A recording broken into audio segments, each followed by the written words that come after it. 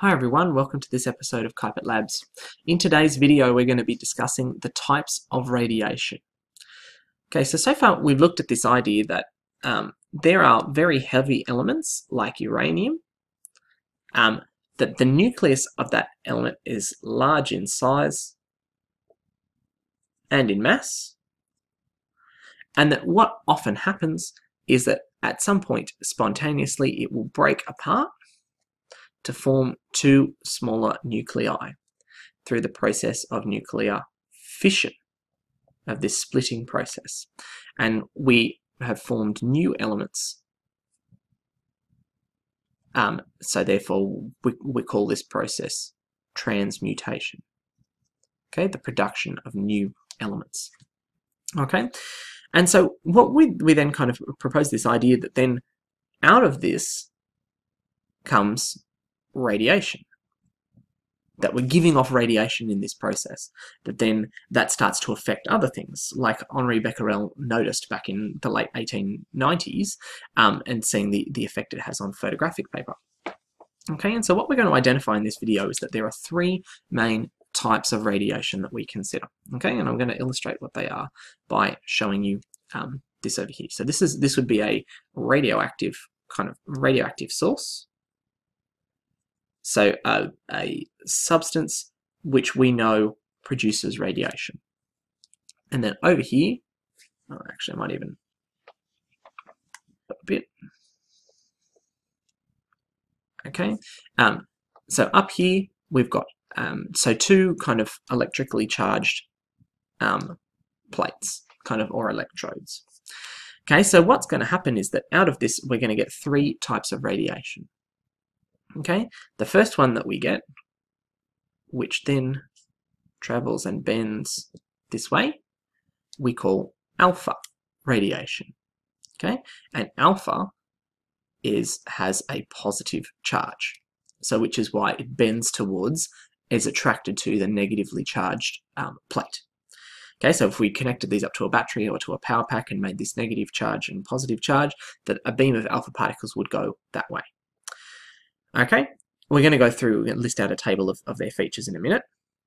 Okay, now we'd also get a different beam that would travel over this way.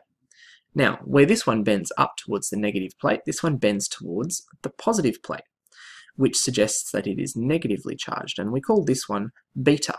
So it's kind of the Greek letter B, so it's kind of like a capital B with a little tail on it, and so we say it's got a negative charge. Okay, so we can see it bends towards, is attracted towards the positive plate.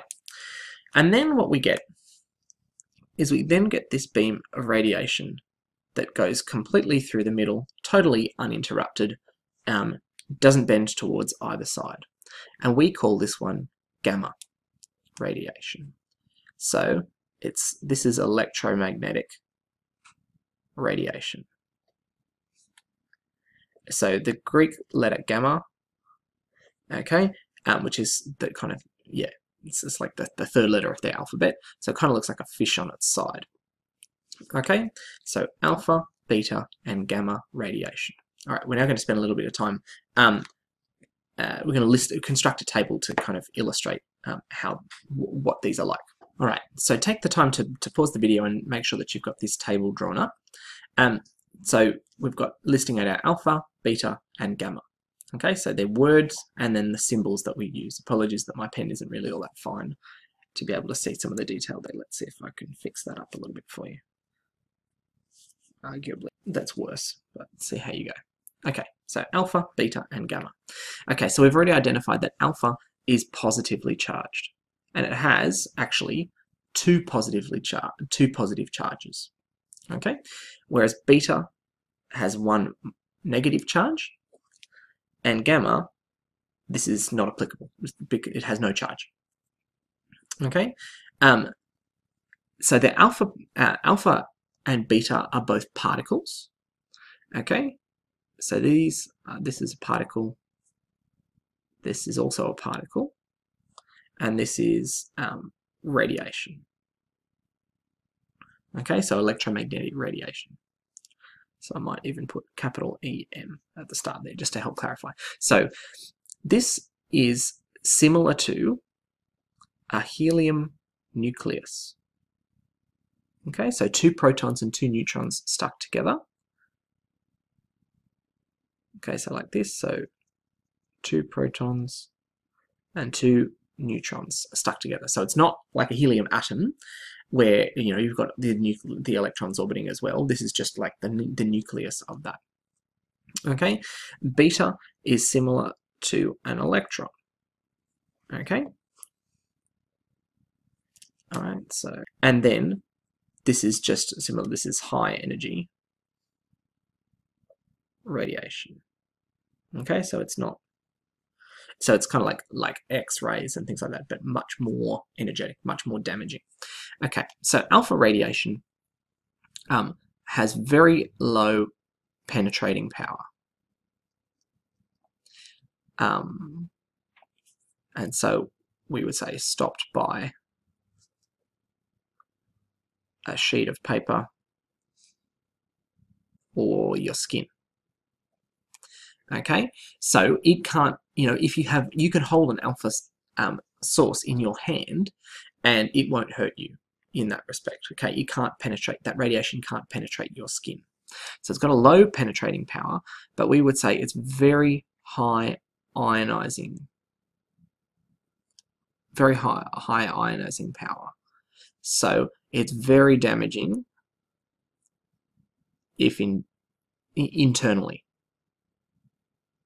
Okay, so if you ingest it, so if you eat it or you drink it, or you breathe it in, it is incredibly dangerous and it will almost certainly kill you if that happens. Okay, because once those alpha particles, that radiation, that thing that is producing alpha radiation is inside your system, that radiation will do incredible damage to your cells. Okay, and which is what we mean by ionizing power. So basically, it just starts attacking the, you know, that energy is attacking the tissues and killing off all of those cells left, right, and center. Okay, but it has to make its way inside your body for it to be dangerous to you. Okay, so, and then we get to beta, which has got a medium penetrating power.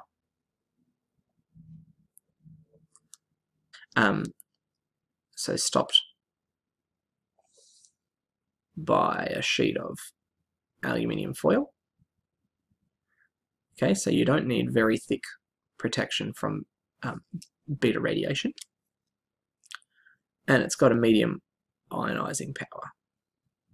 So it's not quite as ionizing as our alpha radiation, but it would still be very damaging internally if you used indiscriminately. But we can use substances that give off beta radiation to treat damaged tissue, or to treat like cancer tissue. But we have to be careful about where we put them so that it doesn't just damage willy-nilly. Okay, and then we get to gamma. So if you're seeing the kind of the trend that we've got here, then you might see that we've got a very high penetrating power. Okay, power. So we need several meters of concrete or sheets of lead metal to stop it. It will continue straight. It will go straight through your body. It will, which can be quite useful. We will see when we look at the uses for radiation. But yes, so in order to actually be protected from something that gives off gamma radiation, that you need to,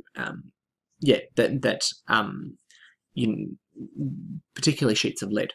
Okay, so people who are exposed to gamma-producing materials, or on a regular basis, like so people who do radiotherapy, or people who are radiographers who will do imaging using these sorts of techniques of inside your body, that they would wear lead aprons or lead kind of materials to be able to stop that sort of damaging radiation. Okay, but it has a low ionizing ability, ionizing power.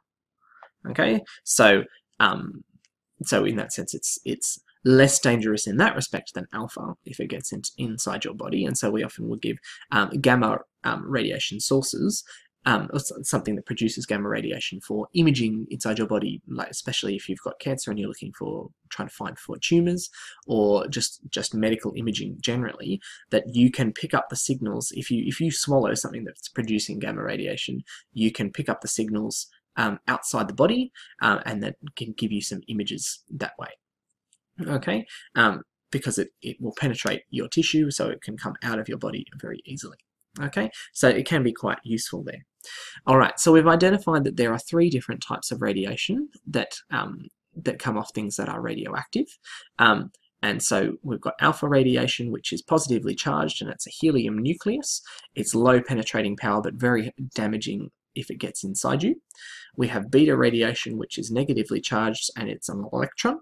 It has medium penetrating and ionizing power. And then we have gamma radiation, which is high energy electromagnetic kind of waves, as opposed to particles. So it has no charge, and it's undeflected by electric fields. It has a very, very high penetrating power, so it can be incredibly damaging there, but low ionizing power if it gets inside you. So we can make it very useful for treating cancer and for doing medical imaging. Okay, thanks very much for watching. Bye for now.